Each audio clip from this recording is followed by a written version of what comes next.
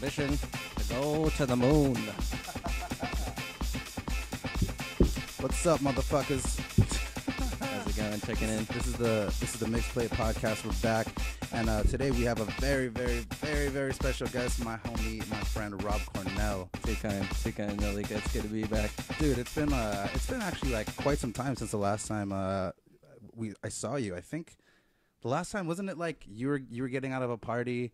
I was getting out of it. We like met back here at like 6 in the morning. We crashed back at your place. I think Incognito guys here in LA were doing a big that's what it was. A big dark, industrial type techno show, which anytime that happens in LA, you can count me in. Yeah. So. Yeah, you've always really just been into like the real darker side of dance music, like that really industrial techno shit. Yeah, I don't know what maybe it's the Detroiter in me that might have caught the bug, but I didn't actually get deep into the culture until I think I was in Chicago, and I met some guys and in the club scene there, and like guys like Jeff Derringer, who is putting out just like incredible stuff at the time and still is, and so I think those guys really influenced me when I was getting into electronic.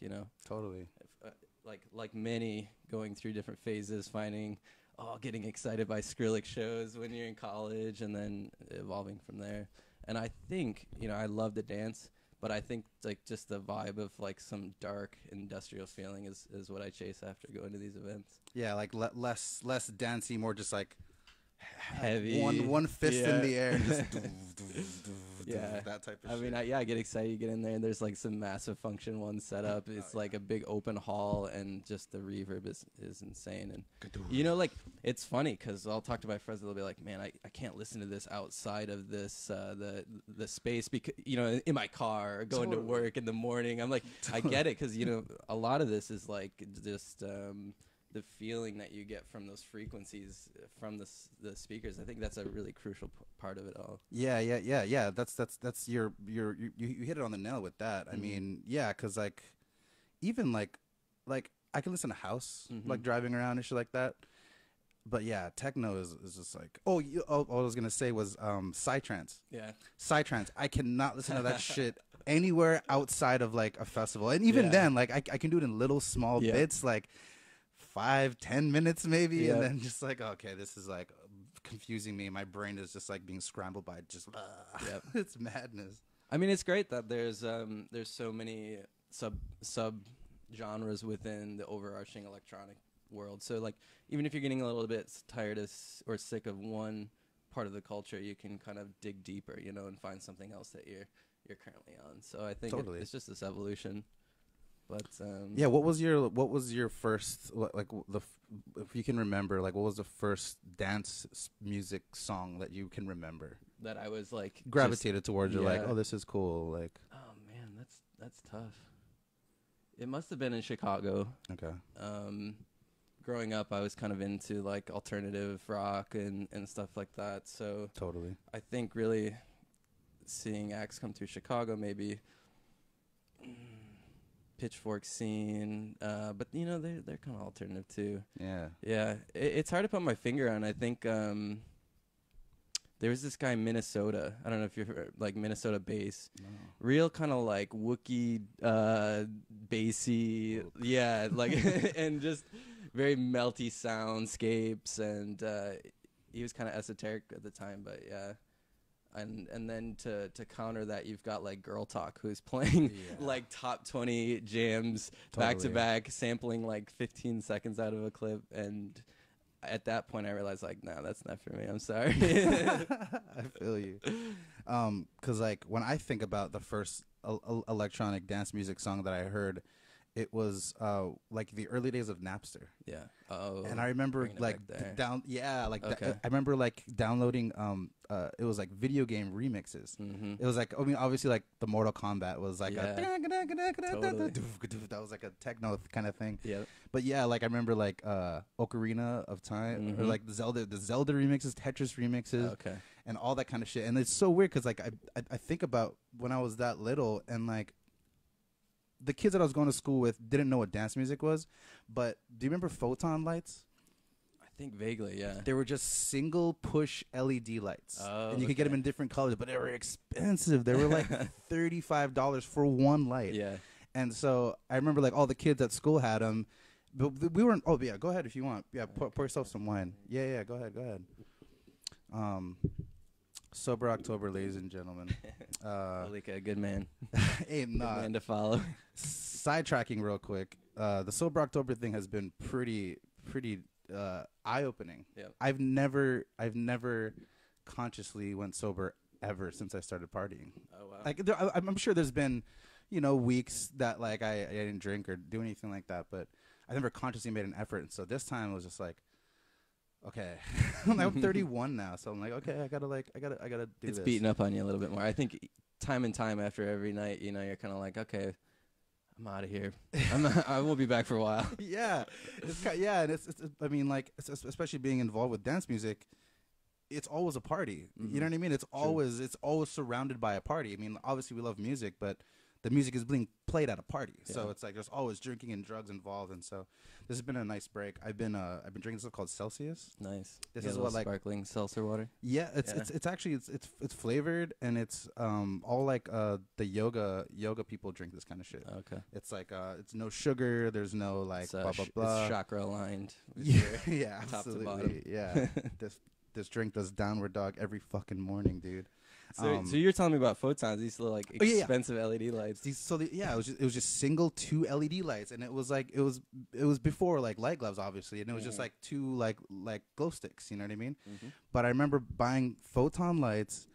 I saved up my money for like a while to buy these photon lights, and then I bought one of those little like rotating like colored disco ball looking kind of things. Gotcha. And I would listen to like these Tetris remixes like in my room, and like I didn't really think about that until I started getting into dance music again. I was like, whoa, I was like doing this shit when I was a little kid. Yeah. And so it's just weird like how like the I don't know what the fuck we're talking about. Oh, we're talking about the first time you heard dance music. Sure.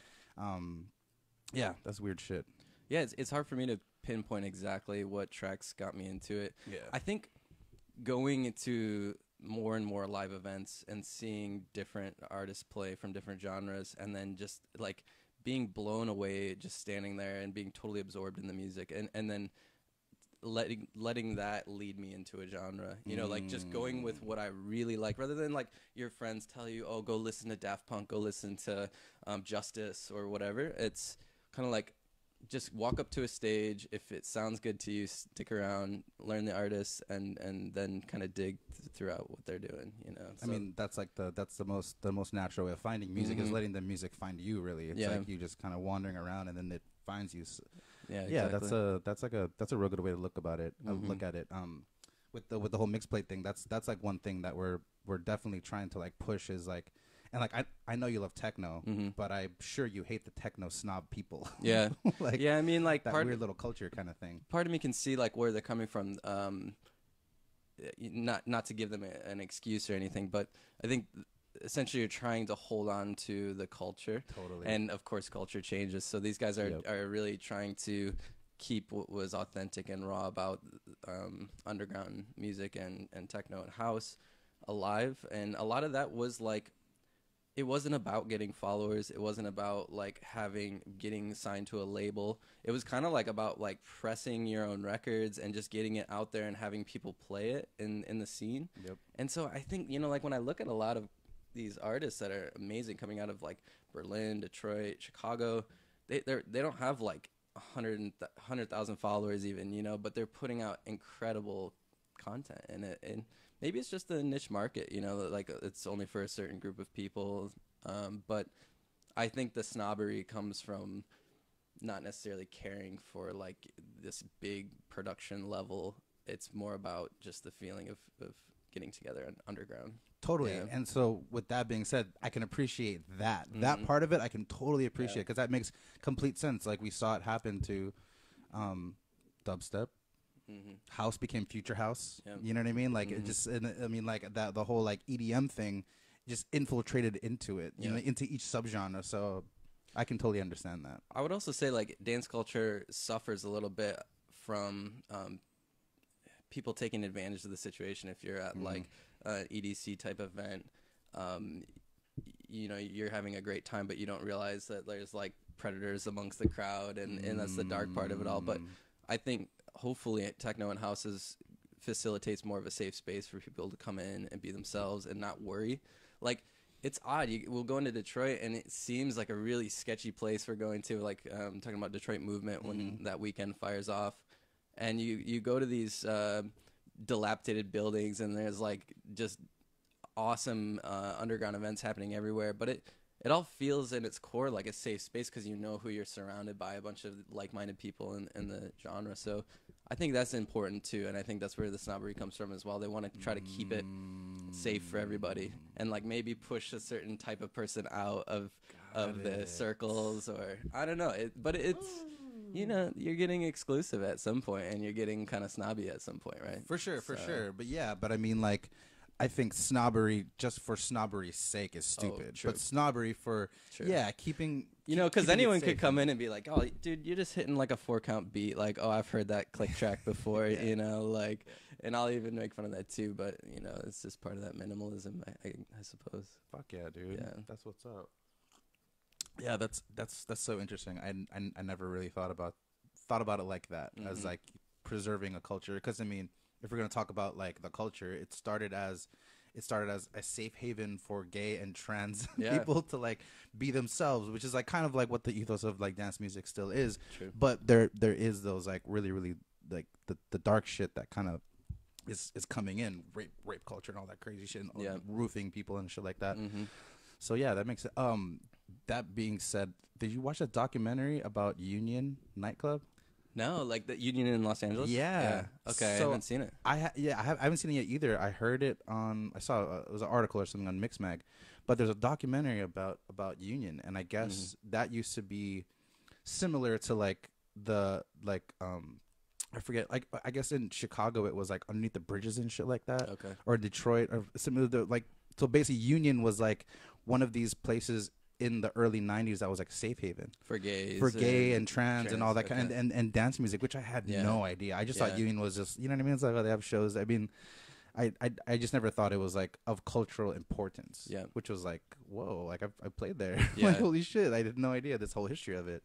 Yeah, I mean, my girlfriend Caroline and I, we were just talking about kind of something similar too. Like this house music was definitely like underground safe haven during a time where it wasn't, you know, popular to be gay, and they needed a space to go and have fun and let loose, and everybody came together. It didn't matter who you were. So yeah, those roots. And she was debating me recently, which is a fair point, is like we look at these big ADE festivals and the top charted people, like still a lot of like white men, and you're kind of like, man, that culture really got ripped out. I think, you know, where's the representation, where's the diverse bookings? And I don't know, it's very debatable, because it's like people go to see who they like. They go to the promoters have to book the right people to get people to come. They have a lot of money on the line, I'm sure, but where's the representation from, you know, early 80s, 90s, and people that are doing it in a diverse scene? So yeah, it just speaking of ADE, we have two of our mixed plate members there, Bassman and Young Jedi. Nice. And it's Bassman's second time there, but it's Young Jedi's first time, and I was like, dude, you're gonna be blown the fuck away. Have you been yet? I have not, no. But just, you know, again, like I said, the lineups got me interested. You know, like I think their bookings tend to be stuff that I like to listen to. But drum code, just, you know, and diverse. But it's, you know, it was interesting.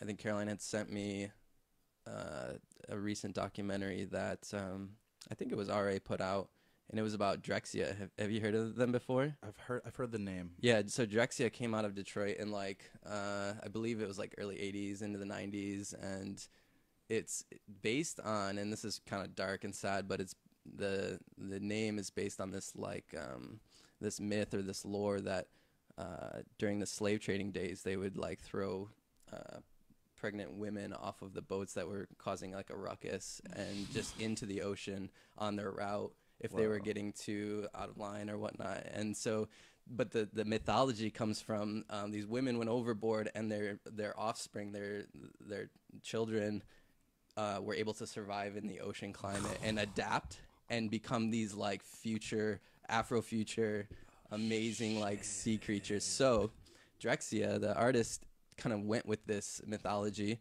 and created this like underwater sound and in the electro. So it was very much like probably reverb heavy. They used vocoders to transform their voices, low passing stuff to make it like sound like it's muted. Yeah, underwater. total underwater. And so I had no clue. That's rad. And it's awesome that they put out this documentary about it, digging into the details, kind of pulling up the history of where this like electro sound came from. And of course, it influenced a lot of stuff after it. So. Yeah. Oh, so Drexciya is like electro house. Yeah, so it's under the genre, I suppose, electro. Okay. Early electro. Early electro. Before it became EDM. Yeah, exactly. Yeah. Okay. You know, like a lot of 808 drum machines, like 909 sounds, like just a lot of machine sounds coming out of Detroit. These guys trying to just create this Afrofuture movement because they didn't really have anything else. The city was kind of against them, and they wanted to create their own story, their own narrative. And I think that's pretty cool, you know, like to really pull from mythology like that and take something that was kind of dark and make it their own. This is what we're all about. So totally kind of reminds me of like Black Panther, like when you saw the like Afrofuture movement and they're isolated and have all this technology. It's awesome.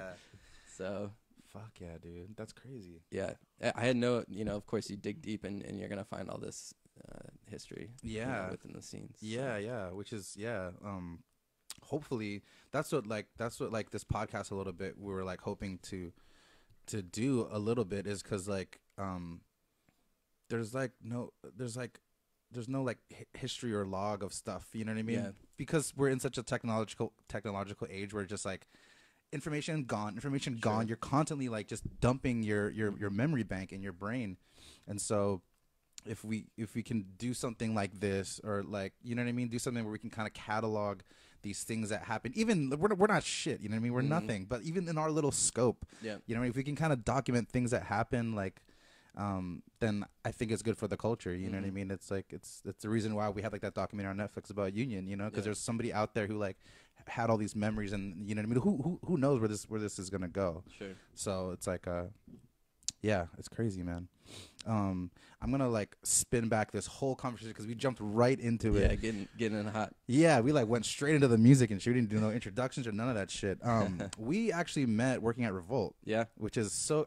You sat like in the cubicle right next to me. Yeah, and I think the first thing I said to you was like, I was like doing my timesheet. I was like, hey, what's up, bro? Like, do you know how to do this shit? You're like, oh yeah, let me show you. Let me help you out. I got you. Like, it's a very symbiotic relationship between the two of us. Always, it's always been. Yeah. So been really man, when was that? I was trying to remember. That's like 2011 or 12 or so. Would you say that was? Because I remember I was fresh out of Chicago. I was just like on a whim, coming to LA. I was sick of some of the stuff that the work I was doing in Chicago, and I wanted to get into more entertainment.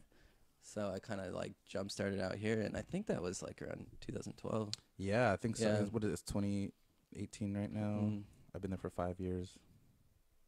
Yeah, around there. Somewhere around there. Yeah, which is crazy shit, dude. Yeah, and I remember always looking over the shit, be like looking at your computer, be like, what the fuck are you making, dude? Like crazy After Effects shit. Yeah, it was really like at that time coming into LA, I was like, I'm gonna do projection mapping. Yeah. I'm gonna keep animating, and I'm gonna keep putting this stuff out. And then when I met, it was like Ivan Dudinsky at Revolt. He was like their creative director, and he was just a awesome fresh mind, knew about design, and like he took a chance on me. I pitched him on all this stuff I had been doing for music and bringing audio to a visual space, and it was awesome to have that opportunity to come in and work with the people at Revolt. And we had a lot of, like, it was like a toy studio in my mind. Coming in, I remember that we had the deep in Hollywood Highland offices, and then across the street is the live studio, TV studio. And, I studied at Columbia College, and I studied a lot of television broadcasting. So I was familiar with like a lot of the television space. Yeah. Did a lot of work like as a technical director in school and studied that whole space. It's kind of like evolving now, of course. But it was cool to have that kind of duality, the studio space and then our offices where we could go and kind of like create this network, you know, that became Revolt. Yeah, because that's kind of what you were doing. We were across the street from the TV studio, and you would like conceptualize like, okay, this is the project and we have like three LED walls. Okay, this is gonna be that. Yep. Create it in your system, and then like go across the street, and then boom, and then see it up, and then they start rolling the show. It's just like, what talk me through a little bit of like your process, I guess. Okay, so let's just take something like the one we did out in Coachella. Yeah. The remember that you it was like a mansion out in Palm Springs or some shit, and you had I think it's like 4 projectors. Yeah, so we were doing 4 projectors out and then a preview monitor. Yeah. So yeah, that was fun. So Diddy, it was right around Coachella, the Coachella weekend, right? Yep. And Diddy wanted to do this big Revolt takeover. I think that's a big thing to do during Coachella weekend, is have your brand take over, do the after parties. Yep. And I think it was like Adrian Vargucci. Yep. He was like, yo, Rob's over here. He knows how to projection map. Like, we need to get him in on this party planning. He pitched the idea. Yeah, I remember that. So, dude, shout out to Vargucci, man, because he made it happen. Because I was sitting over in my cubicle. You saw me just tinkering away, making graphics, like with this potential to go and do a fun projection map. And Adrian saw that and put me on to the bosses, the higher ups, and we kind of formulated this plan. And we did, it was so back to the process. We always start with like a location scout, and we got to see what this place looked like. It's this place called La Quinta. It was like La Quinta Inn or something. It's this big mansion for parties, and it was huge. It was like a 14, 15 bedroom, some shit like that, right? It's huge, like it's 3 stories. It's like, how do you even call it a house? It's like an estate or something. Yeah. And like I remember like the backyard, there was like a lake and shit. It was like some crazy. Yeah, it was shit. Awesome, like Palm Springs vibes, Yeah. So we kind of, location scouted, and then like I think the crew, like the management and stuff, they didn't really know like what was gonna come out of this. They were trying to like decorate it with lights and stuff, and so I go back with all my reference photos, and I start mocking up like where in the space we could project onto the walls and really turn it into something special, and pitch that. They loved it. I think they were still confused, like what exactly is going to be happening. People that aren't so familiar with projection mapping, and then put together the budget, and it was awesome. I pitched them out a budget for like 3 badass projectors, like Sony projectors, and they went with it. Like they knew it was an investment, and so we got to have like buy out the gear rather than renting it. So we had all this stuff to tinker with. Yeah, you can like I said, like shit. That's why I'm like, this was like a toy store to me, Like they pulled through on the budgets, and we went with it. So the next phase was kind of back at Revolt, planning this thing out, trying to see like what kind of graphics in it. It was like a sponsored party, so we had to work in the sponsor and all that kind of corporate-y stuff, but I think they allowed me to have like a lot of fun with it, do stuff similar to what I was doing on the network. It's kind of like MTV. They just want something fresh and fun. Totally, and cool. Totally. So, I'm building all these templates that will then drive the projectors that are going to go up onto the wall. So the part I love the most is we had this big front entry. It was like an A-frame roof, and then it was like just a boxy design. And I had like one big projector just hitting that whole entryway, and then you would walk in the door that was being projected onto. That was like people's first entry into the party. So I was like, this is going to be the wow moment, and we just did. I was doing like a lot of fun animations based around the door and the like accents of the building, and all your typical stuff. So. And if I can remember correctly, it was kind of like within the Revolt brand too, because it was like kind of like a glitchy like kind Revolt, of thing. Like Revolt took on like a digital aesthetic. It's very popularized now of like just mess things up. Like it doesn't have to be perfect. It can be glitchy and raw. And torn, and so we got to have a lot of fun just playing with glitch, and who doesn't want to do that for their full-time graphics job? Like your boss comes to you, hey, we need something glitchy, like just give me the trippiest, glitchiest stuff you can do, and I'm like, all right, buddy, I'm in. Say no more. Say no more. No, yeah, like that's always. And I think for a while, whenever I did, like when I first started learning After Effects, Andrew Kramer from Video Copilot came up with that plugin Twitch. Yeah. And it was like, oh shit! I was literally putting Twitch on everything. Like every music video I did, whatever, I figured out a way to like use. I would just twitch text. You know what I mean? It was just like it's such a fun. I think like maybe like if you're like a fan of like the Matrix and shit like that, you kind of like really kind of gravitate towards that style like that. Well, then you can nuance it too. Like just because you're using some plugin doesn't necessarily mean it's going to look like everybody else's. Like the way that you use it is really like in your hands, and hopefully these tools allow you to do things quickly and get to the place that you want in your mind, you know? So yeah. You know, those things are infinitely helpful when you're under a tight deadline. I think, I can't remember exactly, but we didn't have long before this Coachella house was going to happen. I think it was weeks, maybe a couple weeks. And I was working on all the logistics with, you know, I brought in my buddy Colin from New York. He was like one of my partners in crime in Chicago, and a guy I could trust to do an event like this, and I needed help, you know, because we were going to be driving the truck in with the gear, the trussing, the projectors, running all the cabling, and I needed somebody, and you hopped right on board and helped out, and Colin came in from New York, and you know, we just pulled it all together. You know, it's just like late nights, you know, you just grinding, and I remember staying out late at Revolt offices with Adrian until like midnight or something, just getting the workout, and but it's rewarding. So the day the party came through, you know, the crazy thing, I don't know if you remember this, but you know, Coachella and like that Indio Valley and all that, they get like wild dust storms sometimes. Yeah. Kind of like Burning Man as dust storms. And I like, you're in the desert, like you got to kind of expect it. Yeah. But that night, it like the sun went down and the wind started kicking, and we're setting up, and I think we had just barely got the whole thing set up, like routed all the cables. We only had like the couple hours before the party to actually get this thing set, and the dust just started coming in high, and I could just see in the projector light like little particles flying through, and I'm just like, oh god, this is gonna be a hell of a night. I remember like, you know, just like walking around with a drink, and like the bottom half of your drink was just like dirt and dust. Yeah, dude. So that was an interesting night. And the truss was pretty high up, I think, too. It was like what, like 15, 20 feet? At least the one in the front. I remember the one in the front door was high because you guys wanted to make it so that like when people walked in the front door, they wouldn't shadow out. So you get to put that thing really, really high. Yeah, a big thing in projection mapping is you've got to watch out for shadows, like anything to obscure your projectors. As it gets tricky, you know, sometimes. And so I think for the front door, we did like double stack 2 truss beams on top of each other, and then had to like lift up this heavy, like, you know, theater-sized projector up there. So huge. I was helpful. I was glad it wasn't just myself. I had some good hands in to help out. But yeah, it was wild. So yeah, just getting up high, avoiding any shadows, and I think we mapped over there was like a pool wall that we mapped. It was like a circle, right? It was like a circle thing. So for anyone who's listening who doesn't understand what projection mapping is, it's basically making visuals, plugging into a projector, and then shooting the projector at a wall or something, and then just cropping it so that it fits within whatever space you want it to fill, right? Exactly. Which I always thought was, I think you were the one who told me, like, because I've always seen projection mapping. It'd been like, the technology that they must have to make this shit is like, it has to be some crazy ultra nerd shit. Yeah. And you're like, oh no, look, it's just like Photoshop. Drag.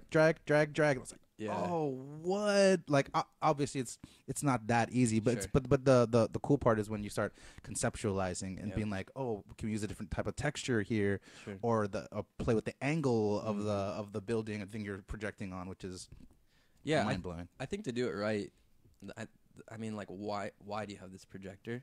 We're trying to change the face of something in the real world. Like, right, a lot of times designers make things for like the TV or advertisements or the side of a bus or the screens, like mobile screens. But when do animators and artists get to like put their work on the side of a parking garage or something like in the middle of a city, right? And like just take it over. And I think that's what really excited me about projection mapping, is that you can design what you like to make for a specific space and play with shadows and play with the features of the space. So I think it's awesome. The tools are not that incredibly hard to learn. Like I could run somebody through it, and then you just unleash your creativity in that space. So it's nice that it doesn't have to be so complicated these days. Yeah, you know? and it's almost like digital tagging. Yeah. It's like you can like graffiti up a wall, but like not ruin it. Yeah. Like, yeah, I remember like Ivan, the creative director at Revolt, was just like, yeah, let's just go projection bomb like in the middle of like Hollywood, just like let's go hit a building. And I'm like, all right, man, we need generators. Let's do this. yeah. No, and like I remember you telling me that, and the concept, you're like, yeah, like I got a little hatchback. I can just like, I'll build a thing and put the projector on the roof. And I think we're actually looking at spots. You're like, oh, look, the right above Mel's or some shit. Like there's a white wall up there. We can just blast it. Yeah. And so I had an idea, and I'll show you later to see what you think. But so in my living room, I have a projector that's just like underneath a coffee table basically, and it's a short throw. Sure. And so at nighttime, when I put on like the living room light, basically if I turn on like 4 specific lights, and then I have the projector on, and there's a scene where it's all black, and then like an object in the middle, it looks like it's just part of the wall. Oh yeah, because you don't see like the edges. Sure. So that's what, and correct me if somebody's already done this, but so what I was thinking was try to figure out a way where you could like hide all these projectors like in an apartment, basically kind of like what I have, and it would basically just be like, it would look like the walls are moving. Sure. You would never see like the line, or you would never you could never see that it was a projector. Yeah. No, hopefully, I mean, that's the goal. It's like all this stuff is trickery. It's all magic, right? I think that's like what gets people excited about it too, is like how much can we fool our audience. And you know, you've got your really boring projection maps that are just like, oh, a rectangle on the wall and they're playing some movie, you know. Totally. But like what you're saying is putting it on black, it creates like this illusion that there's just something living in the wall. Exactly. Because anytime you're hitting the wall with black, you don't see any of the, hopefully you don't see any of like the illumination. Yep.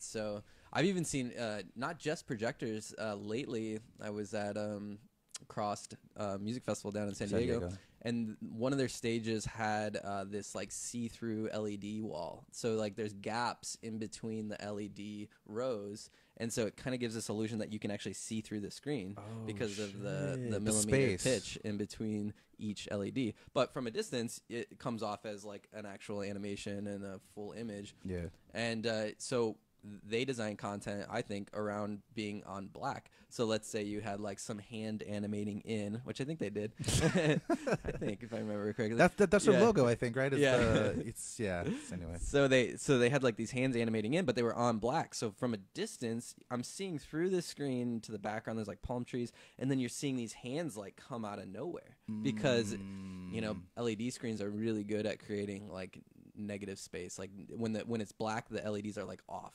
So it was wild to see like what the potential is there with just an LED wall that's kind of see-through. Yeah. So I think, you know, projectors are amazing as well, but you know, it's all about how you strategize. You know, what are you trying to pull off, and hopefully it's a great illusion. Yeah, That's I never thought about it like that with like projection mapping and projector shit. It's like magic. Yeah, you're trying to like give people the illusion of like, oh, what, like, you know what I mean? Like what's going on there? Why is that building shifting just slightly? Like twitching or glitching or zooming past shit. Or speaking of Crossed, you know, this is my second year back there. I've got some friends that I go visit, and it's an interesting scene, and it's right down in the shoreline in San Diego. I don't know if you've been there before. Yeah, so there's like this awesome harbor, and then they have this really Art Deco Capitol building or something, and they actually do it really minimal. Like the aesthetics are not over the top, and at night they cast what's called like a Lico light or a gobo, which is basically like a motorized focusable light, and it's got a pattern that's cut out of it, and they blast it up on the side of the building, and they kind of cover the entire building with this like Lico pattern. And I know in their logo they have like a snake and snake scales, and I think they're part of their gobo, or this little like cookie cutter, is like this kind of snaky scaled texture.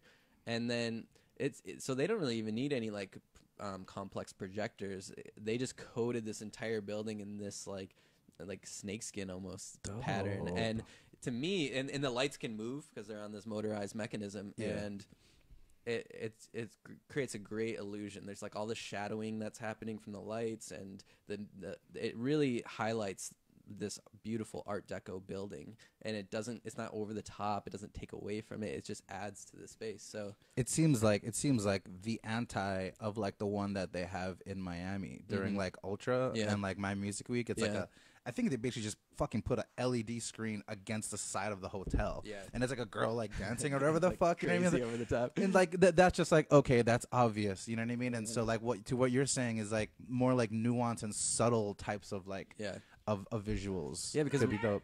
Oh, what's up, baby girl? Breaking into the podcast. Yeah, you in here. BBC Radio 1 in the mix. That was good. No, you're good. You're chilling. I miss you. We're gonna catch up. We're gonna catch up. We're catching up. This special girl. Creeping in on you. Classic. Yeah, man, that's a really cool thing. And I think you're the first friend that I had that really did visuals. You know what I mean? Because like I would always like I've never created visuals, but I would like grab stuff, put stuff on top of it, kind of like manipulate shit. Yeah. And so I never really had anybody to really geek out with. Yeah. You know, it was more like people like who kind of knew what I was talking about, but didn't really know what the fuck was going on. So it was nice to get to know you and like really like pick your brain, like, okay, how to do this, how to do that. Sure. Like, yeah, you know, you can really boil a lot of the stuff down to like production techniques, and it gets really nerdy, but like, you know, there's certain ways to pull things off. If you have an idea, there's a certain technique to achieve what you're trying to go for in animation. So totally, it's an endless field, like such a rabbit hole, and that's why I love it too. It's like I'm never gonna be done learning. You know, so. Yeah, and it's literally always progressing. The projectors are getting better resolution. They're getting smaller. They're getting like I just Indiegogo'd, I think it was like $250, a 4K projector that's like this big. Oh my god. Battery powered, rechargeable, speaker built in. The future. Plot twist. Plot twist. It was supposed to be delivered like 3 months ago. And people are going off in the comments like scam and like fucking class action lawsuit and like classic Indiegogo. Dude, I was like, oh, whatever. Like it's a lot of money. You're an investor in the future. Totally, thank you, Alika. Totally. For putting the money in. You're welcome, motherfuckers. You're fucking. Actually, let me check this mixture. Yeah, we still live, cuz. Man, I was saying earlier, this studio room that you have just is always changing. I've been back a few times to your apartment, and like it's this evolving space. Yeah, man. It's what I always wanted. Yeah, my own like pseudo man cave studio. Yeah, it's great, dude. It's so funny you say that. I was because it's like it looks kind of clean right now, but it's usually just like playing shows, cables everywhere. They're like there's just shit everywhere. But like I was home alone and I was cleaning up this room by myself one day, and I was like looking around and I was like, damn, this is like exactly what I like always wanted. Like, you know, growing up and like tinkering with like computers and like music shit, and I was like, fuck, I kind of have it. I kind of have it all now. Like, and it was just like a cool little moment. I was like, fuck. It's like I didn't really think about it. Just all kind of like you keep buying little things and fucking with stuff and like these little what are they called? Little par cans. Par cans, yeah. These little par can lights about like $20 on Amazon. Yeah. And I'm just kind of like, oh, have you seen this thing yet? The mixed plate sign? Oh yeah, that thing's got this like animated backlight to it. Right? There's like an LED inside and then like a shaka thing. Yeah. Shout out to Mateos the Greek. He hooked that up. This thing was insane. I picked like the most complicated font possible because he had to cut this out with like a jigsaw. He's like, yo, dude, do you understand how a jigsaw works? Like, yo, do you want to get in on this routing? Like, what do you think? I'm a machine? I felt so bad, but like he was down because he was like, it's gonna take me a long time, but it'll look cool because it'll look like kind of like a paintbrushy kind of thing. I love that because you just bring it to any booth you guys are at and you just take over it. Yeah, boom, mixed plate. Yeah, here we are. Boom. Slamming it. That thing was actually crazier to cut out too, because like so like naturally when I had the idea, I called my dad. I was like, Dad, I want to do this thing like a shaka, and like I want to like print it out and like put it in plexiglass and cut it out. And he was like, you want to cut angles in plexiglass? I was like, boy, you need to get your ass to Home Depot. Well, he was like, I don't think you can do that. He's like, the way I cut plexiglass is like you score it and you break it. You know what I mean? Like so it's just straight lines. Yeah. And he was just like, just print it out, put it like in a square, and then just glue it together. And I was like, that's whack, Dad. Yeah. Like I'm trying to make it like a thing. Yeah. And then so me and Matt, like we did a whole bunch of just like YouTubing and Google searching, and we found this tool where it's like it doesn't spin, but it just vibrates. Oh wow! Like really, really like slow. You know what I mean? Like just, and we found this bit that works on plastic. Wow! And so that thing that was actually probably harder than the wood thing, because it was just like the plexiglass is pretty expensive, and we were just like, cannot fuck this up. Yeah, and like, but like, yeah. You guys pull it off, and then you were like, "Fuck you, Dad. We can do this. We're the next generation of plexiglass." He was like, "Holy shit, you did it!" I was like, it was scary. He was right. There was a couple times where like we were going, it was like, and we're like, oh, the whole thing. Fuck yeah. And even now, like, I'm so scared to bring that thing around. Like, just like, don't drop it. Like, you got to keep tinkering though. That's what's fun about the whole thing is like, keep playing with all the toys. That's my desk at home looks like a big mess all the time, but it's like organized chaos. Because if I put it away, I'm not gonna think about it, right? Totally. So like when I'm at home, I have some free time. I just have it all spread out, ready to fire up, you know. And you obviously do visuals, but you also do music as well. I tinker, you know. I'm not. It's hard to say I even make music. It's like I make sounds or something, but. Yeah, it's everyone's just making sounds until like, you know what I mean? Until you get something until you get something, everyone's like, oh, this is cool, you know what I mean? That's what everybody's doing. Yeah, I look at it more as like a hobby, and like man, you can just lose yourself in it too. You can really like just tune out the world and focus on like this one like drum line or like shaping just the right sound from your synthesizer. So yeah, I picked up like a Machine MK2 recently. Machine's great. It like really focuses you into just like small amounts of instrumentation and focuses you. You know, I think with some of these programs, with like Ableton, it's like that shit is endless. Whereas Machine kind of like, here, just stay within this little thing. Stay within this pattern, or like load up your like 16 pads and then just like play those. So yeah, I think that was good for me to get into. And Machine's kind of like, it's a little bit complicated software. Like it's hard. I went to fire it up the other day for my friend and like show him a track I'd working on, but I'm like, yeah, just give me a minute, dude. And like tinkering knobs and like, okay, I'm almost there. Just get one more second. And like, yeah, it's just like this German software. I feel like it's just like overly complex, but like it makes sense once you. It's like, I think the guy that sold it to me was like, yo, man, just my biggest tip, like read the entire manual. I was like, yeah, I get it now. Totally. Like don't tinker around. Just like read the full manual. Speaking of which, I think I got a couple of your tracks loaded up. Oh no, you're gonna do this to me? You're gonna put me on the spot? Yeah. Oh god, we got the side cut. Yeah, man, this thing's like a 7-minute track. I think it's just like honestly we're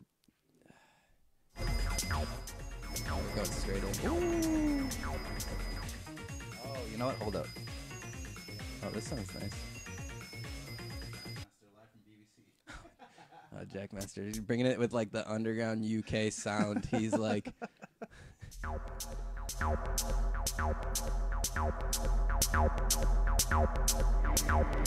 felt so bad because I only recently started this. I only heard this like a couple days ago. And I was like, dude, this is actually pretty fucking cool.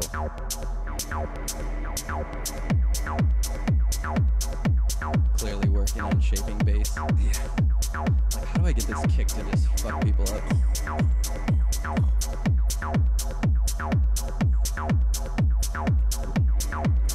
Yeah, I was learning too, like how to automate effects, you know, like to have them to, you know, drop levels during a certain time.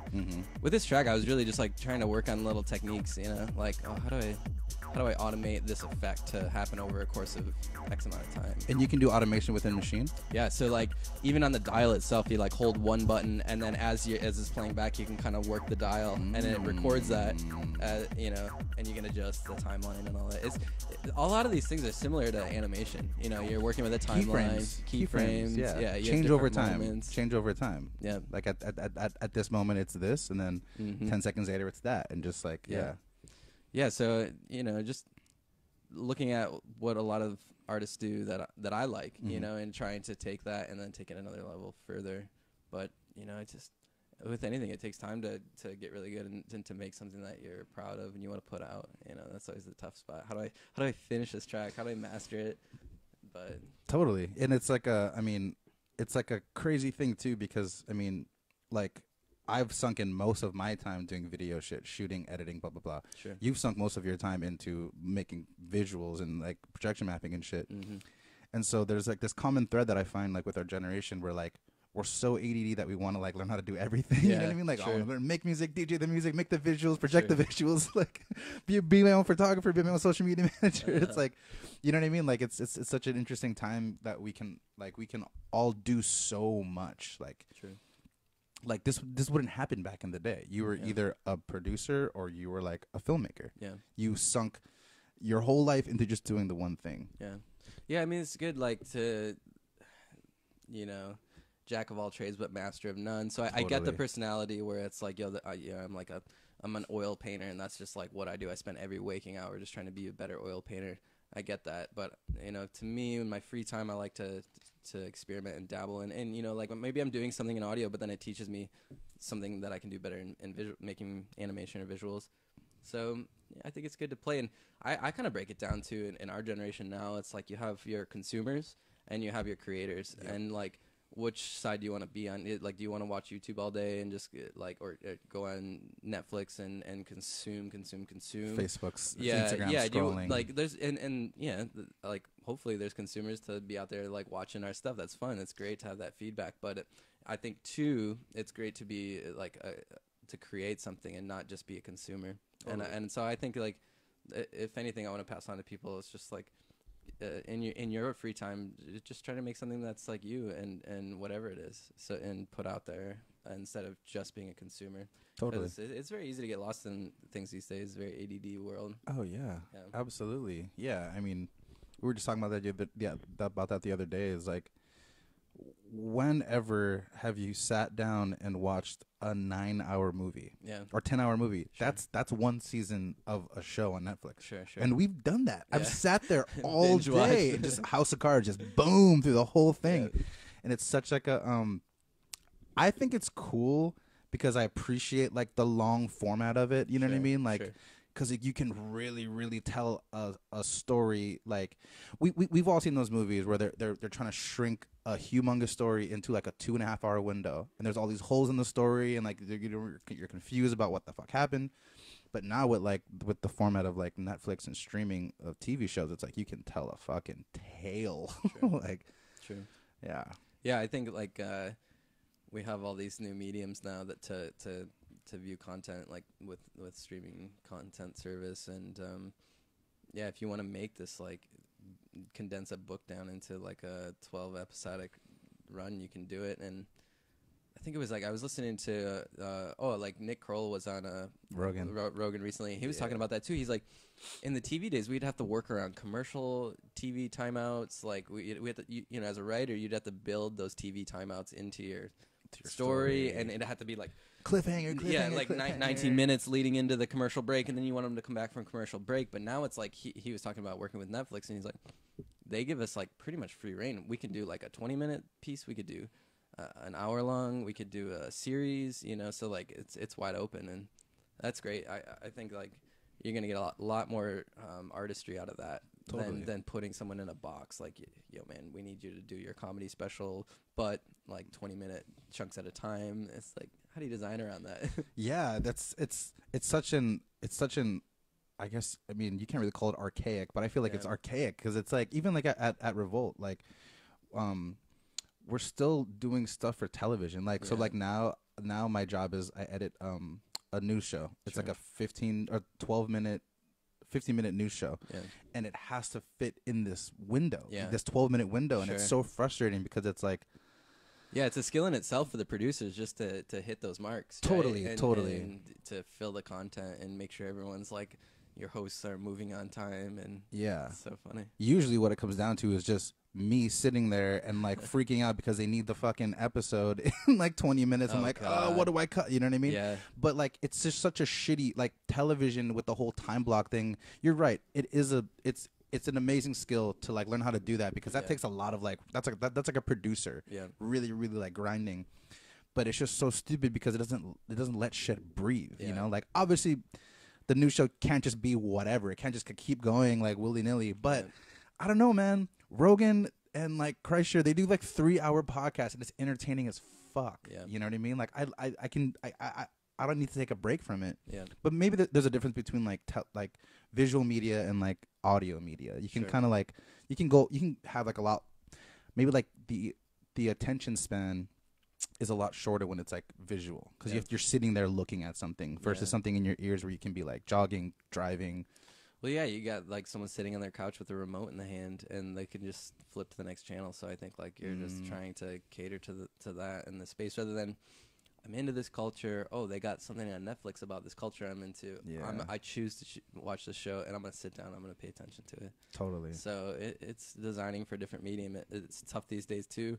Doing a lot of commercial work where they're like, yeah, we need to come in with a bang in the first 5 seconds. Like, yeah, it's only gonna be 15 to 30 seconds, which I like short format, so it works for me. But totally, you know, they just want like flashy attention grabbing, blah blah blah, and you're just like, all right, now you're putting all these constraints on what we're gonna make versus something interesting. You know? Yeah, so it gets tricky. Totally. So yeah, like how, you know, I didn't get to ask you yet. Like, how's Revolt going? You're working in the news and just, you know, cranking content. I know back when we were at Revolt, I really admired your ability to just get shit done. You know, I remember you going out on late night shoots, coming back with the footage, going through the footage. You didn't have an assistant. I still have an assistant. You didn't have an assistant editor. Nobody has an assistant. You know, you're going through all the footage, finding all the probably like the key moments, and then like within the next day, you would have an edit ready to go. And I remember seeing your work and being like, this isn't a bullshit edit. This isn't somebody who's just like trying, like you slapping it together. You I think was awesome to see you work is like you knew from the beginning before you guys even shot until the end like what you were after. I think that's cool.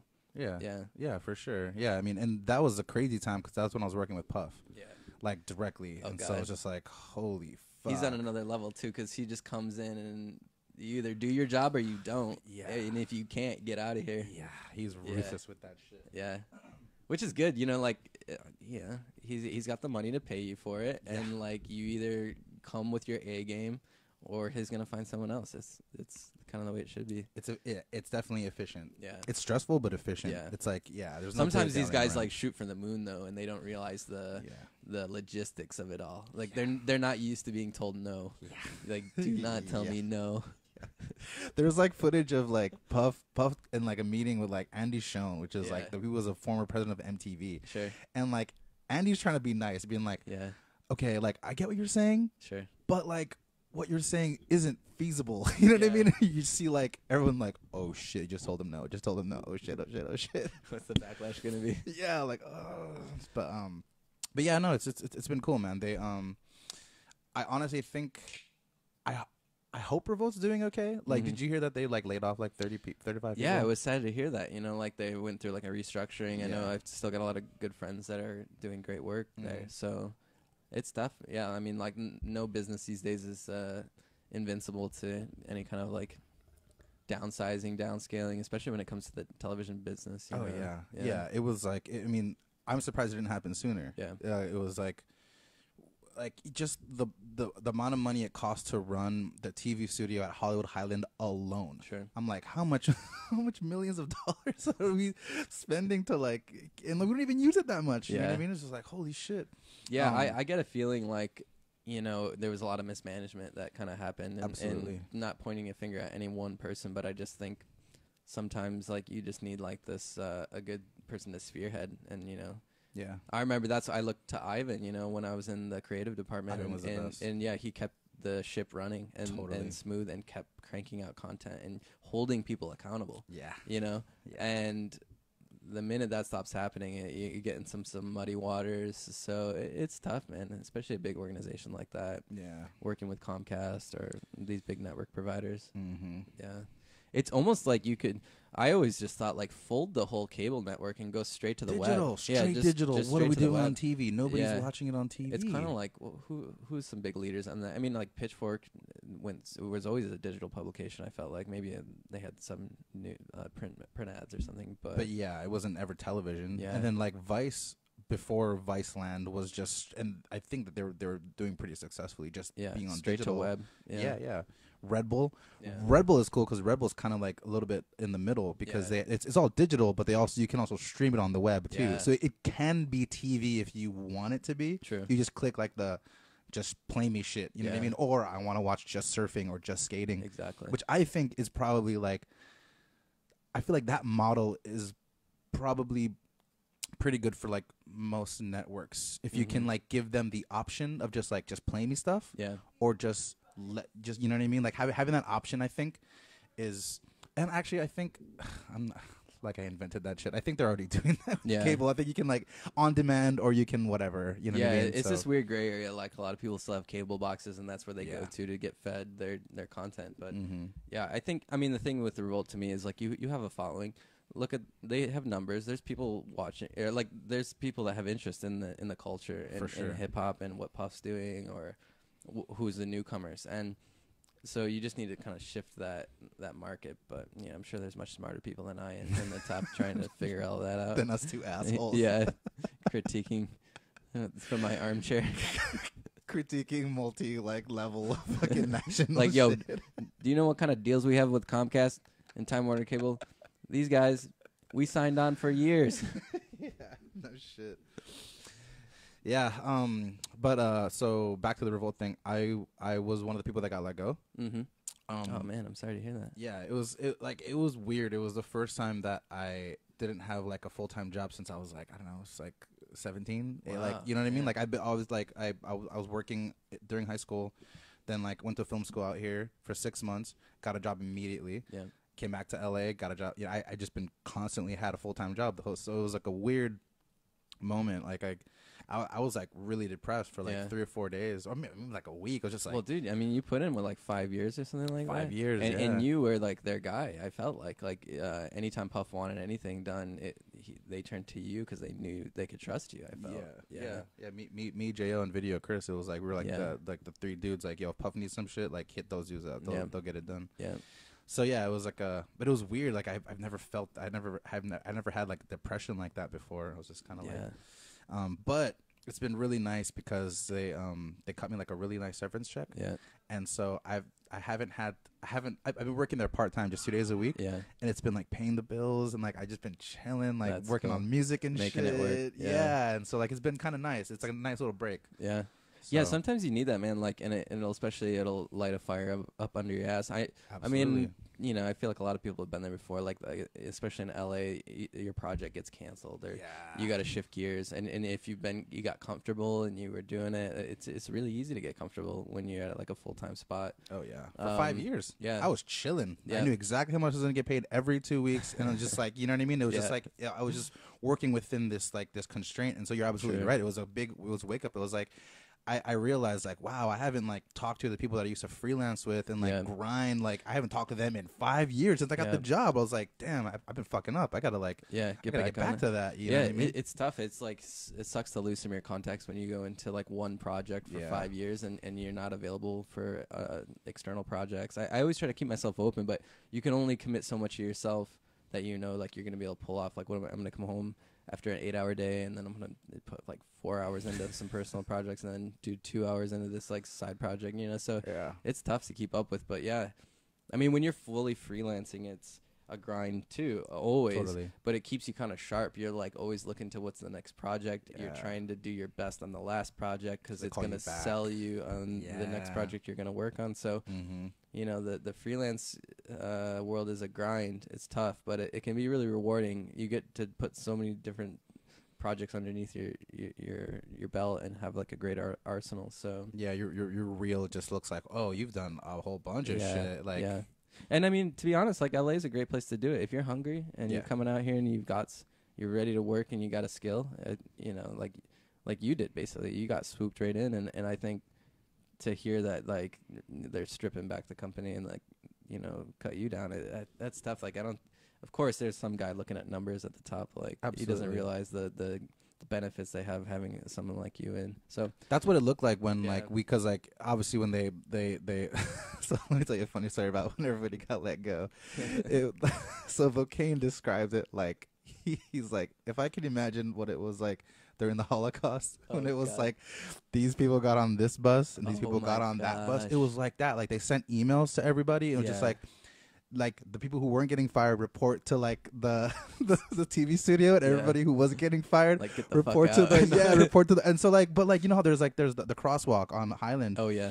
Or on Highland, and it was like people walking across from each other and like being like, hey, dude, and like, what about me? It's confused. And it was like, it was like, oh, you're in this group, you're in that group. What a mess. Oh man, it was like so after the whole thing, they told us blah blah blah. So obviously it was like, let's go get fucked up. Yeah. So we all meet at Jameson's, and we're all sitting around having drinks, and we look around and we're just like, you know what those fuckers did? They put all of our names in an Excel spreadsheet, sort by salary, click drag. Oh yeah, that's what it seemed like. That's if what you it were looked to like. like put the pieces together. Yeah, kind of like who gets paid the most. That's and like tough. Yeah, so but it makes sense. For 5 years, Revolt kind of just ran amok. It was kind of like just do whatever. Like we used to just figure out, like, dude, we used to just come up with our own projects and just go do them. Like I'll be like, hey Tiff, I'm gonna go shoot this festival called Lightning in a Bottle. I'll bring back some footage. Like, cool, no problem. Like, just like like there's no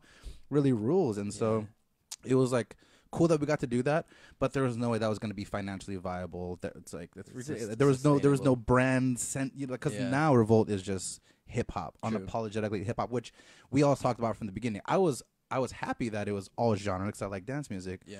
But it was like, yo, Puff's running this shit. It should just be hip hop and rap straight up. The culture they know best and they can put on. Yeah. Yeah. And the culture that they have the most like weight in, and people will actually watch. Yeah. So. Well, man, I'm sorry to hear that, but like it's kind of like, in my opinion, you grew out of that, and like now you're ready to take on a lot of other things. So absolutely, yeah, it's fun to keep, and then you land in some other opportunity that you're like, holy smokes, I've been wanting to do this my whole life, and now I'm able to.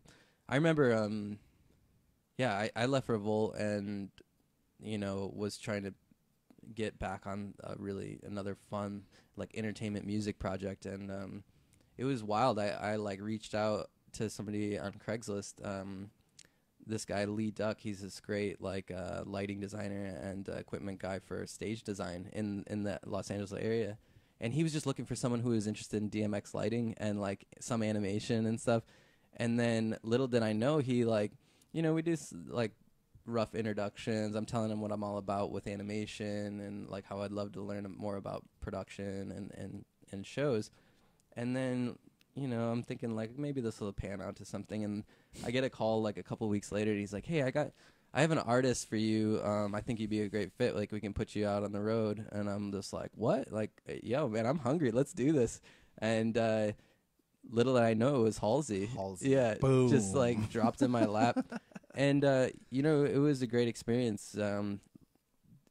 Just like I said, like pivoting from one thing that you've done for so long to something totally new. Totally. And the team was great. They all took me under their wing. I was so green at that time. I had never done a tour. Yeah, that was your first tour, right? Yeah, like never been on the road with like a touring artist, musician. Yep.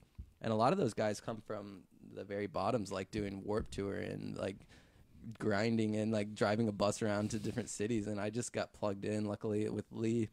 It was wild. We were over in Burbank working on the show. We had like 2 weeks to put the show together, and not even, because the second week, Ashley, who's Halsey, came in and was ready to rehearse. So I'm in the back of my mind, I'm like, this big, awesome pop star is going to come in, and she's either going to love it or hate it or something. And I'm like, I've never met her. I'm like nervous. We're creating this project, and it was a hustle. It was fun. Like I said, it keeps you sharp. And I think I spent a full week animating. It was like a 60-minute show. Jesus. And you're just trying to figure out like, what tricks do I know that I can like make really cool content, but it's not going to take too long. Mm-hmm. I didn't have a big render farm or anything to do like crazy 3D graphics. Yeah. And I was just trying to figure out what suits her music and her show. Yeah. We had like 4 LED pillars on stage with her, and that was great. Yeah, because you were, if I remember correctly, you had 4 LED pillars, and then it was also light DMX lights, right? That you were. So I was working with the lighting designer, this guy Ryan, and he worked with me in rehearsals, and I was trying to like match what he was doing with lighting, and there were moments where it was like, all right, no animation, let's just do all full lights. The lights come up big, so it was like really fun to collaborate with the lighting designer and then to put together this show. Hell yeah. Yeah. But like I said, just going back to you just don't know what the next opportunity is. So yeah. It's fun to get kicked out sometimes. Yeah, I remember there was a story that you were telling me where like the power went out or some shit. Oh god, that was a nightmare. Yeah, I mean, like, in the entertainment industry, there's like no room for failure. Yeah. Like, you cannot mess up. Like, it is on you, and you are accountable to make this show go on. And so you have this like enormous weight, and like that's why there's always like a sound check that happens earlier in the day before the show. But we were doing for this crazy night, we were doing like a radio show, like a holiday radio show, like one of the local radio stations like gets a bunch of A-list artists together and does a show, and they give you these crazy like time slots, like you're gonna play like a condensed 30-minute set, and then literally for this show, I think it was in like it was up in the Bay Area. It was like Oracle Arena, and they had this crazy turntable stage. So they'd have like one artist playing, and then they didn't even go into like a sound. They didn't even go into like an intermission or anything. It was just like literally one artist playing, and then the turntable spins the other artist out, and then like they're ready to go and they're playing their set, and like audio fades out, fades in. Like there's no gap, and I mean it's a cool format, right? Like everyone's good to go, but that's a lot of stress on logistics to get that right. And I got flown in that day from where we were at with the bus. We had none of our like gear because it was like a fly show. So like most of our gear travels around with the bus, and this is a fly in, fly out show. We're gonna do it for a couple hours, for that night. And so I have like a stripped down package. I've just got like my laptop with all the animations on it, and I'm coming in blind. I don't know like what screens I'm gonna have access to. So we get in that day. I had to take the BART over from the airport, from SFO over, like first time in the Bay Area. I'm like trying to get in and like work my way into the stadium. Everyone's busy doing their thing. And anyway, so long story short, I get set up with the front of house lighting guys. I get all plugged in. We're doing sound check. I don't know, we had maybe an hour to sound check. Ashley's up there. She kills it like always, just like total professional, gets on and off. And I'm setting up all the visuals, and they have like the turntable screen that's on the stage. They've got these hanging LED balls that also create like a screen. Oh yeah. I kind of remember that. They have a riser up in the air, like LED screen, and then 2 like IMAX screens on the side. Excuse me. And it looks awesome. I mapped everything. I took what she had in her content and I put it everywhere. And it was just like this 3D depth stage. And I'm cool with all the lighting guys. I know them, and I'm plugged into their main like media server. So I didn't get to plug straight into the walls and control it myself. I had to go through like this slave system that then drove the walls. And so my tour manager comes over. He signs off on it. Looks good. We're good to go. My system's ready to go. I saved my file. I'm ready. Go for show. Let's do this thing. And so the night ramps up. Somebody opened up before us. I forget who it was, and as the artist is just finishing up, the first artist before us, all of a sudden I lose my auxiliary screens. The power to like the master media rack goes down. Like they lost power, and I'm just like freaking out. Like, and the guys are kind of a little like not so urgent about it. Yeah, they're just kind of like, oh no, like let's get on the radio, and like I have my guys in my radio telling me like, yo, we'll go for show. Like the turntable's starting to spin. And if you've ever like put in multiple outputs from a computer, you see like all of a sudden all those screens are, you have no more connectivity to them. It just all drops down to your single desktop. So all this time that I had spent mapping all these fixtures was just erased. Gone. Yeah. And I'm sitting there on my radio calling to my team like, yo, power's down, but I don't know what happened. I don't know if they couldn't hear me, but like nobody was getting back to me. So I felt like I was like flying in the dark, and I'm yelling at these guys. I'm like, you got to get your rig back on, turn that stuff back on. And then they're like, they were having a hard time with their system. And so I'm like, just plug me in directly, put me straight to the walls and I'll do it. And so they plugged my, my output from my machine into whatever like basic system was feeding the walls. And I'm sitting there while she's spinning around, ready to launch graphics. And I'm trying to put the shapes back where they're supposed to be. But like in a real incognito way, so nobody in the crowd sees what's happening. Sure. And then I think I get it right, and she's like coming into her. I think I missed the whole first song. It was like just lighting, like no animation, so that was fine. And then we come for it comes down to the second song, and she launches into it, and I launch my animations, and they're up, but like my fucking taskbar is at the top of the screens, you know, like Mac OS taskbar. And I got my tour manager like, Rob, what the fuck? Like, abort. You got to get this shit down. What are you doing? And I'm like, dog, I'm trying. I'm like sweating. Like, I'm dead. I'm like inside. I'm just trying to hold it together.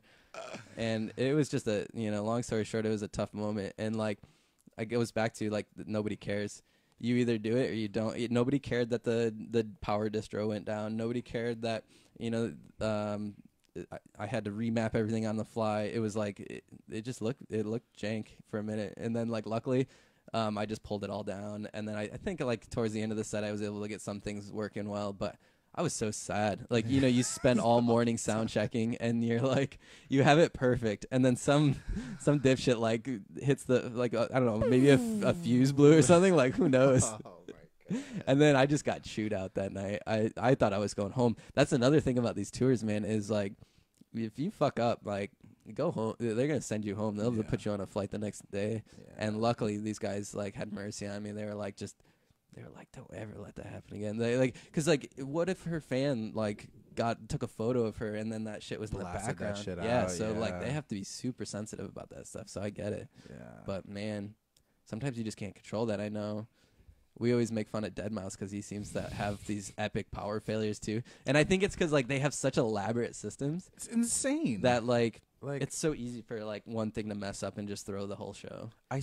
I talk about it all the time, like whenever like whatever, like there's a glitch in an export or whatever the fuck, and it's like people get all like huffy puffy, and it's like, dude, it's zeros and ones. Yeah, it's zeros and ones just combined together to make all this shit happen. Like it's like you can't expect it to always work. Like there's workarounds for things like that. Yeah, and like talking about like Deadmau5's shows, like like that cube thing he has, and then like the whole thing is synced to his helmet. Yeah, then like I know Bass Nectar shit is like kind of ridiculous. Pretty Lights as another one who I always thought had like a pretty amazing like show. Yeah, the production value on some of the stuff is just wild. The layers of complexity. Yeah, and like but the audience doesn't care, right? Yeah, the sound goes down and everyone's like, oh man, bummer. Yeah, you just ruined my whole vibe. What do we do with ourselves? Am I supposed to dance still?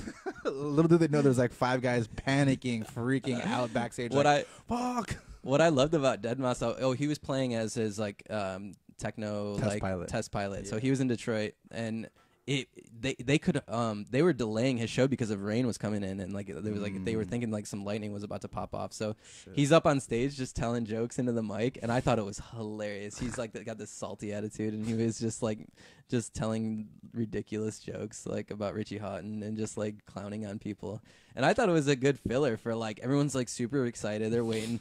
And then they let him go on. I don't know why. Like, it was still downpouring and shit. And, like, he just went on. He struck up that stage. It was awesome. Like, full lights came in. The sound was amazing. Like, and then I think something happened with the power distro in the back. Like, it got wet or something and, like, popped a fuse. And then, like, his shit just went down, And it's like, what are you going to do? Yeah, shit happens, man. Yeah, it's like...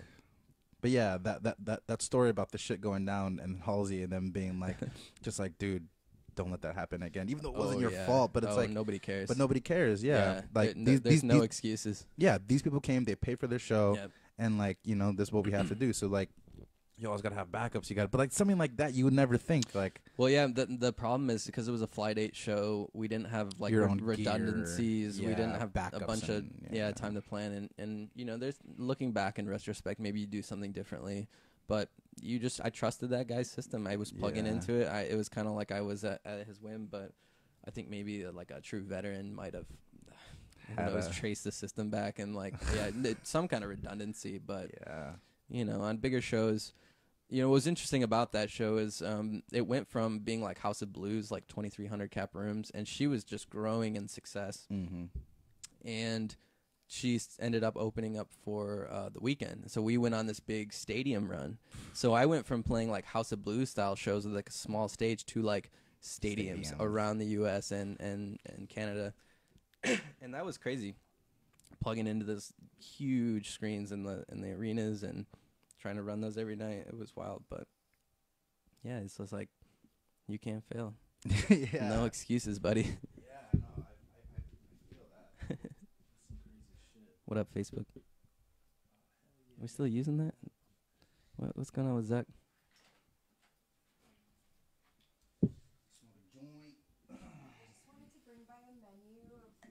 Oh, wow. Snacks that we have to offer. We got catering here. And, croutons. You eat those straight? I do. This guy over here munching on croutons. Straight croutons. Is this part of Sober October? Yeah, just like hella. Oh yeah, so I am smoking weed. That's like the only thing that I'm doing. Weed and energy drinks. Sober. That's not sober. That's like. This ain't I'm just illegal, kidding.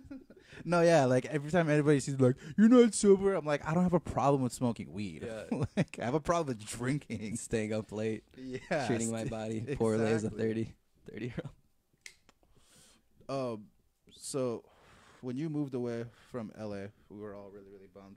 Oh man. But you're in the Bay now, Mm-hmm. and I haven't talked to you in a while. But so last I heard you were working with like a video game company, right? Yeah. So a lot of this animation stuff and just motion graphics in general lends itself. I'm good on that now. Lends itself to video games. Actually, it's kind of funny. I mean, like we're trying to market these games to be exciting, so you need like awesome animation. And so when I first got up to the Bay, I just like on a whim again, like it was kind of like leaving Chicago.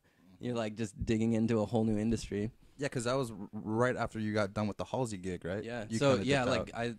like that tour had come to an end, and everyone got like flew back. I didn't even have an apartment. I had stuff in storage. So I'm like coming back to LA to nothing. Yeah, it's like you're on this high and just floating that for so long, and then you just like touch back down, and you're like, all right, time to pick up the pieces. And I was thinking like, oh, I'll probably jump on another tour. We'll keep working with Lee, the lighting designer. Mm-hmm. And then just things in life shifted, and got an opportunity to go up to the Bay. And I applied and started working at Ubisoft, which is a big French game studio developer, and they have offices in San Francisco. So it was sad to leave the music industry in LA behind, all the friends, but it's like interesting to get into a new career path. You know, right? Totally. And they have all the tools at these studios that you need to make whatever you want. Sick. And they're just looking to make exciting advertisements for the game. So when I was at Ubisoft, we got to work on South Park, Fractured Butthole. Fuck yeah. Yeah, that was like Ubisoft, they get a lot of shit sometimes, but their games were just fun. Like all the titles, I think at any given time we were probably trying to market like 5 games and upcoming games. There's like E3 every year, and they're trying to push out their latest game. And they have just like exciting titles and things in development that we get to see on the back end. And you're creating again like animations to go to social media now. So like at Revolt, we're going straight to broadcast, but yeah. I think with advertisements, paid marketing, you're going just straight to people's devices. So I'd make ads and like see them on Instagram that night. Yeah. So it was cool. That's rad. Yeah. What do you like better? You like LA or you like San Francisco better? That's a tough question. Don't ask my girlfriend. She has her own opinions about this. I feel that. It's tough. No, I get a lot of shit because like I try to keep it real. Like I don't try to sugarcoat things. Like I'll tell you how it is. Totally.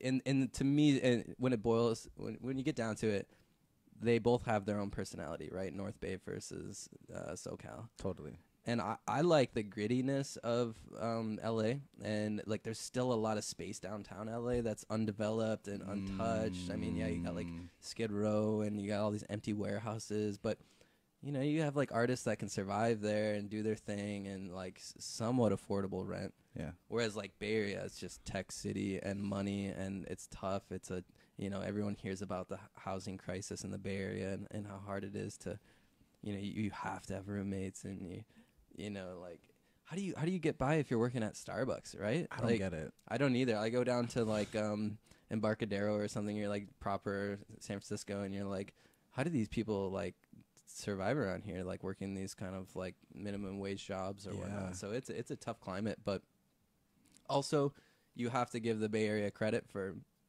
developing all of this great technology, pushing from, like, culture. Yeah, for really pushing culture from like the early days of like Xerox and these like Intel and Atari and these early like developers, and to where we are at now. Like you have to give them props, and then a lot of those artists branched out into creative ventures, like creating analog synths and like pushing the technology creatively. So it has, and you know, you've got like Dead and Company that came out of North Bay up there.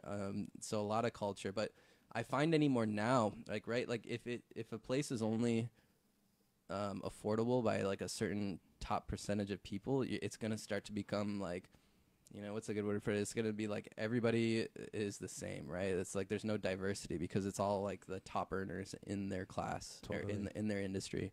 So I think it just pushes artists out, unfortunately. It's an evolution, you know? Yeah. I know I like talk to a lot of people, and they have like an exit strategy. Like they're going to leave the Bay at some point. Like maybe they're going to keep working at Twitter for like a few more years, and then they're going to like dip out. So yeah, it's a strategy. Huh. But you know, like what's cool is to compare the music scenes, like back to music.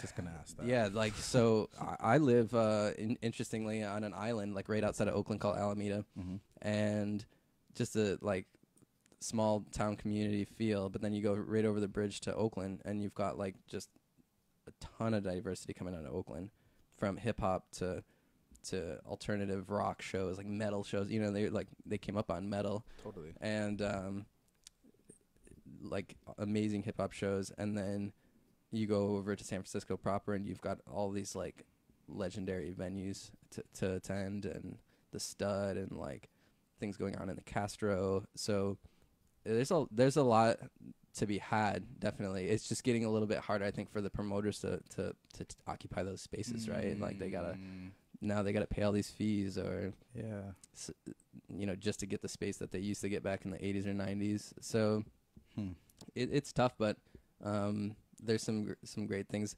We I don't know if you've ever heard of Mutech coming out of Montreal. No. It's this big like arts festival that they do in Montreal, and Mutech is like a mixture, and they really focus on visual and music. So it's like animation showcase with music. Hell yeah. And what they do in Montreal is they set it up around the city. So you go to different venues. You buy like one pass, and then you go, it's like a week long into the weekend, and you get to see all these different experiences.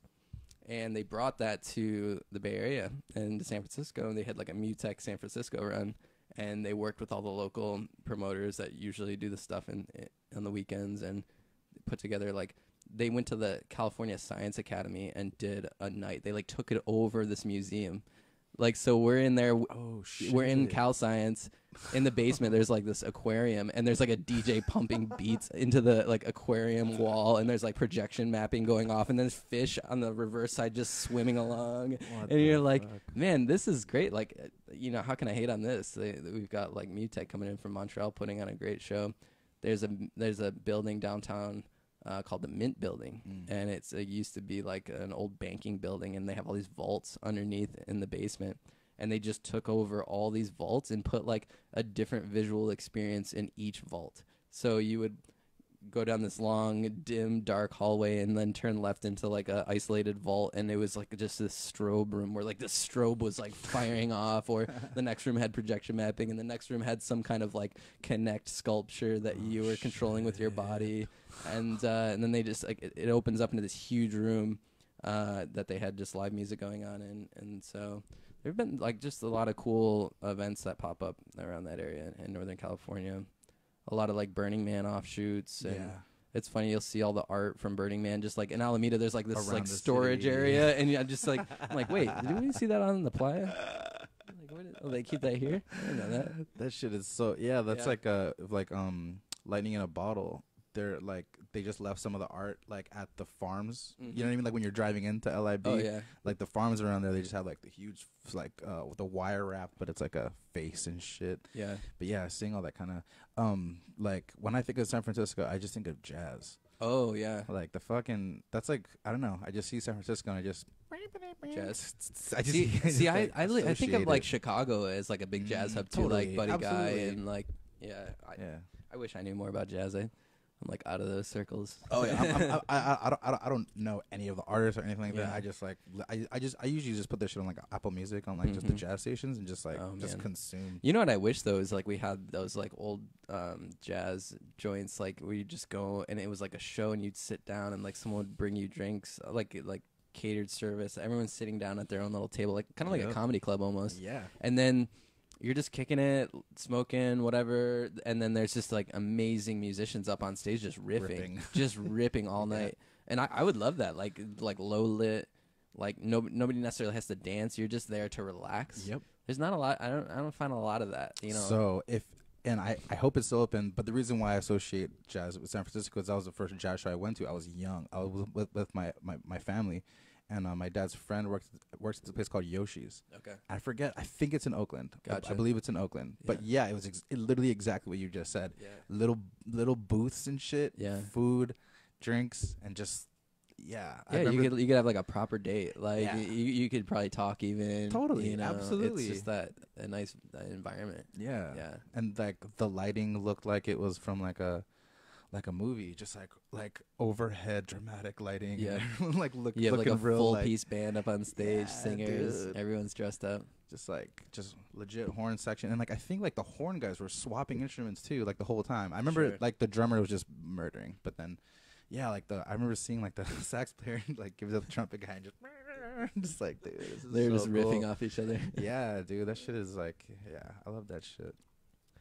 Yeah, so I mean, in comparison, coming back to Southern California, there's just like such a good history from the 90s, maybe rave days. And like what I love about Southern California is like Latino culture. And like they locked it down in the 90s here. Like, and I could tell. And even now going to shows, just great representation from like Hispanic community and then other diversity as well. But they hold the scene down, man. And I think there was even, I heard about this like anti-rave act, like shit got so out of control back in the 90s. They put forward legislature to like shut that stuff down because it was getting so wild. And I'm just like, more power to you, man. Like that sounds fun. Yeah, I think that was like it was after like the EDC where the girl died. Yeah. And it was like, there was like a woman like, well, I think they were, I don't know if it was an anti-rave policy, but I know they were like no more shit at the Coliseum at all. Yeah. Like, and then it became like no more like I think it was like big venues like then that's why it went back to the desert and shit like that. But that was their whole point, like don't make this illegal. They're gonna do it anyway. They're just gonna, it's not gonna be like legal. Yeah. So no, I mean even I think there was even that happening in the 90s too. Like for sure. And it was all going underground because they couldn't have a sanctioned event. Yeah, you couldn't go past.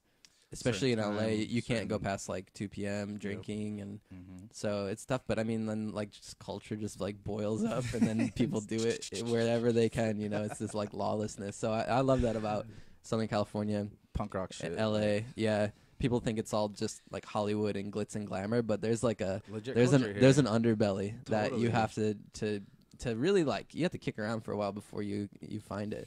Absolutely. I remember like certain places like.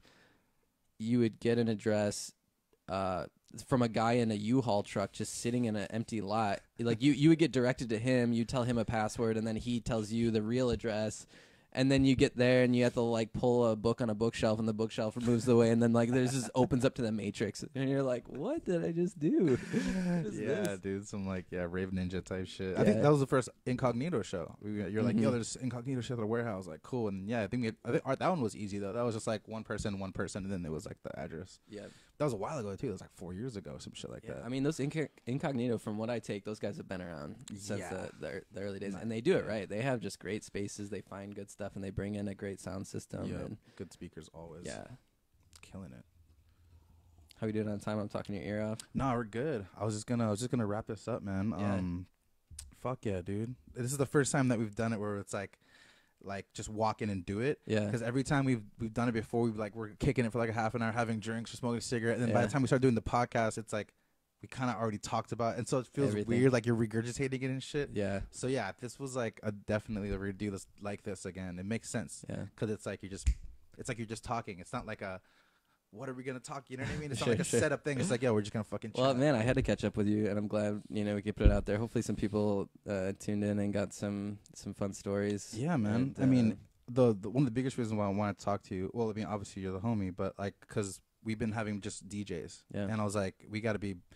Like, let's talk to everybody involved, like, with the industry. Because it gets boring as fuck after all. You're like, oh, this track. Yeah. You know what I mean? It gets pretty monotonous. So, like, we're trying to, like, we're trying to hit, like, everybody who's, like, involved with the culture. So this is, if anybody's watching this, if you do this kind of shit, like, you're involved in music, it doesn't have to be dance music, any type of music at all. Just, like, we're down to, like, to chat about it and just to kind of, like, put it out there. And, yeah, like, hopefully people learn a little bit. I mean, I've always appreciated visuals, so I mean, it takes a village, to put these things on. It's really true artistry. It's awesome to see like multidisciplinary artists come together and create one thing, right? Like one event. So yeah, I love talking to other people too in the space, even if you're just running the cables to the speakers. Like, we need you, man. Totally, we need you. And last thing, I gotta thank you again for the fucking. The mixed plate Shaka graphics. Yeah, those animations are fun. And it's actually gonna be I think I sent you a video. It was like at Avalon. And I was like, holy shit, Rob, your fucking visuals are. It was cool to see that. But then so it's also gonna be at Exchange tonight. Oh wow. Marvin Jess he got a spot playing after A-Track for the it's an Insomniac event, Beyond Wonderland, some shit like that. Yeah. One of the Insomniac things, it's like a pre-party before that shit. And so he like yesterday he called. He was like, dude, I'm closing after A-Track. No way. So is he gonna throw up the graphics tonight? Yeah. No, sick. Yeah. He's like, I love that. I just sent them. So like, yeah. It's fun to just like release those things into the wild, like you know where it's gonna pop up. I think that's what any like visual artist wants to see is just like pass my work along. Yeah, I want to see it up on the screens. Totally. Yeah, man. It's fun. I can't thank you enough for that shit. And last thing, you just went to the Control Z party. Oh God, yeah. That was fun. What the fuck, man? That's cool that they're doing that kind of thing. I was telling people about it, and I was just like, yo, it's like not about the DJs, it's about the visuals guys. Yeah. They're like, huh. Yeah, so like a visual artist, I would say like goes hand in hand with music, or oftentimes designing for music. And there's this guy Beeple in the scene. He's really known because he does a graphic a day, and he's been doing it for something like 6 years straight without missing a day. Just totally in every piece. It's like a master's class in like learning graphic design, because he started with just like Photoshop and now he's doing 3D. But anyway, so he's like a big guy in the motion graphics community. Decides he's from like Wisconsin, just killing it over in like the Midwest. Like, doesn't even matter. He's not even in LA, but he's like, I'm throwing a party in LA with Production Club. These guys are like, they work on all the biggest, greatest stage designs, so I respect them a lot. So I'm like, count me in. I'm coming. And I sent them just some of the visuals I worked on. I know a lot of artists submitted theirs. And funny enough, I mean, the stuff I make, it's like it's very short scenes, and like, when we got there, it was so funny. All this stuff that they're showing up on their screens is like polished. It was like a volcano erupting, and then lava flowing out, and then turning into like flowers, and then the flower petals flew off into like a butterfly. Just amazing graphics. And I sent them like I like animated Goku like slamming a hammer to like a 4-count beat for like techno. And I got like Goku up. And so Caroline, my girlfriend, was like laughing at me. She's like, I don't even know. They might not even play any of your shit. Like, look at all this. Look at this. I'm like, babe, that's an Apple commercial. Like, there was 12 people that worked on that.